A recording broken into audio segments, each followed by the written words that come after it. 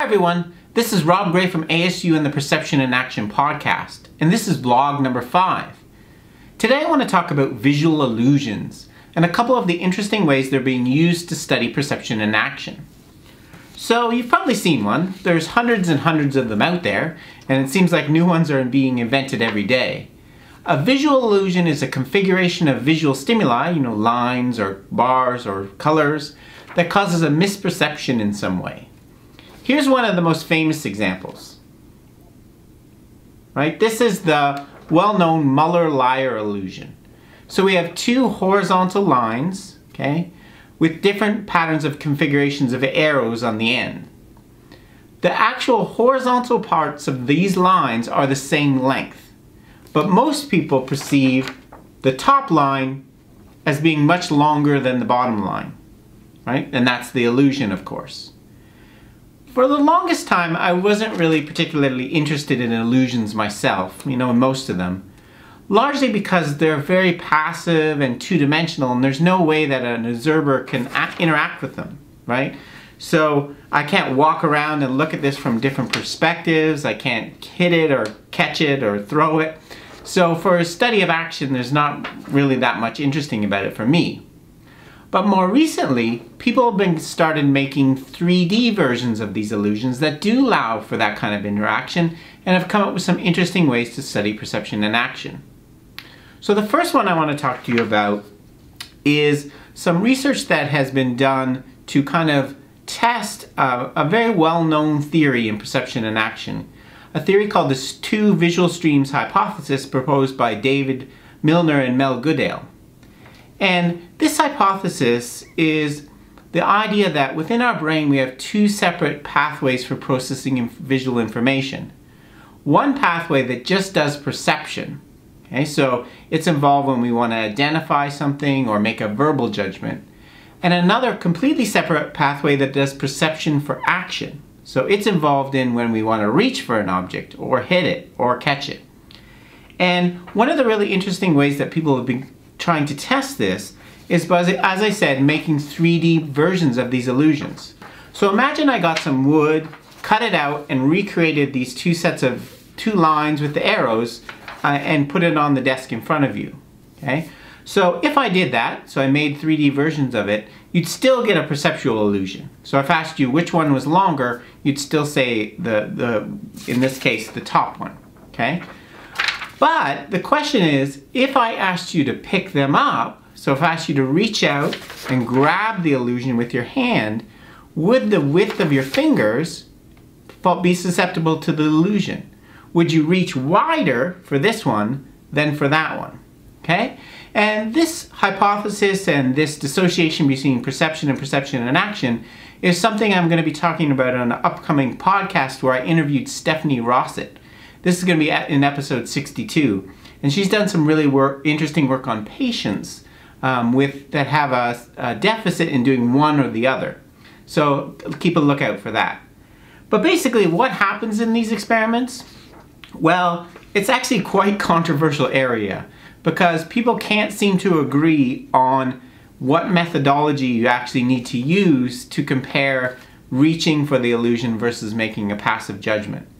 But anyway, there does seem to be some indication that when you reach for an illusion, you're not as susceptible to it as when you just have to make a verbal judgment. That is, your hand is adjusted correctly, not, tricked by the lines. Okay? But as I said, that's not entirely consistent finding. The other example that's even more interesting to me is that people have started to use illusions with sporting tasks. And this actually started with some work by Jessie Witt and colleagues, where she used the Ebbinghaus illusion. So here's the Ebbinghaus illusion.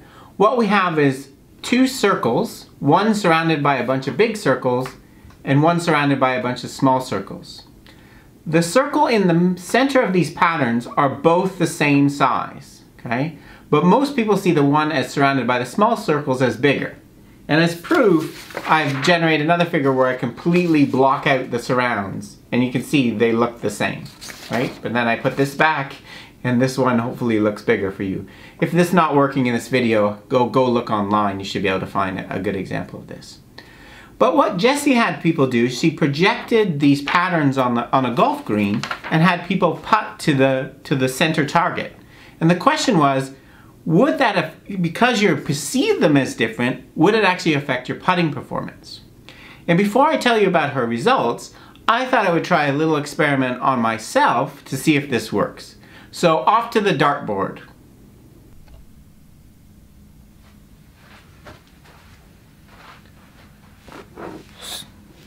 So first up, I'm going to shoot at the perceptually smaller target.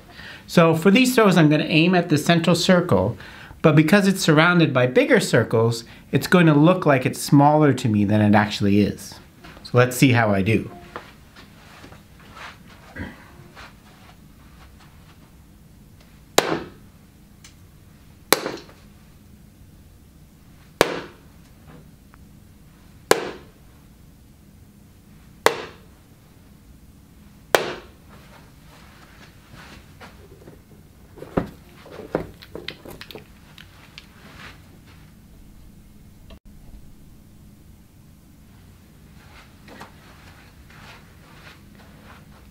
Okay, now I'm going to shoot at the perceptually larger target.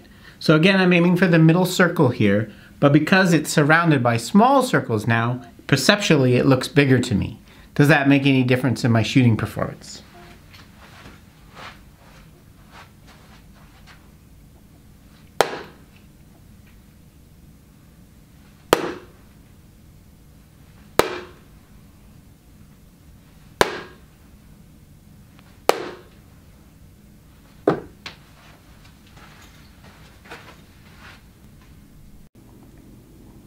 Okay, we're back. So you saw there might have been a little bit of an effect there. I'll get to that in a second. But what Jessie found basically was that people sunk more putts when putting to the perceptually larger target than the perceptually smaller one, even though the holes are the same size. So quite a remarkable finding. And for what it's worth, in my dart example, I actually shot 20 darts, so you didn't see them all there, threw 20 darts for each of those targets, and my accuracy was 1 centimeter better for the perceptually larger target. So consistent with the finding. You know, obviously I need to do more to do statistics and counterbalance the order and all that stuff for a good experiment, but that was just a demo. More recently, Gabby Wolf and colleagues have looked at training people with this illusion. So what they've done is have people putt that are not experienced golfers either to this one or this one during practice. And what you find is during practice itself, you get the same effect that Jessie Witt saw. So people start to get lower and lower putting errors for this one as compared to this one. They also, Gabby and colleagues found that people have higher self-efficacy, so they're in confidence. So there seemed to be, you know, even this perceptually larger thing seems to be having effect. But the most profound finding in her study was in essentially a transfer test.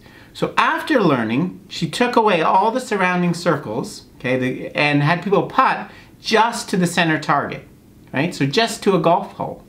And so now you've removed the illusion, but what she found was that people that trained with this one, the perceptually larger, did better for just the golf hole than people that trained with this. So that's quite an interesting finding. And I thought it was a pretty big deal because back in episode 15D, it was one of my top stories of the year for that year in terms of research. So I think that's a really interesting finding, and I hope to see a lot more on training with illusions. I think it's a really interesting idea. So that's all I wanted to cover with illusions. Coming up soon on the podcast, I'm going to do a deeper dive into something I mentioned in my very first vlog, intermittent vision. And I now have 2 different sets of equipment for doing that. I have those shutter glasses I showed you for sports training in the first video, and I now have a new set of Plato glasses which are used for research. So what I'm going to do is compare and contrast those and show you all the different settings, and this is going to actually accompany a podcast episode where I'll dig into all the research findings with these different devices. So that's it for today, vlog number 5. This is Rob Gray from ASU. Cheers for now.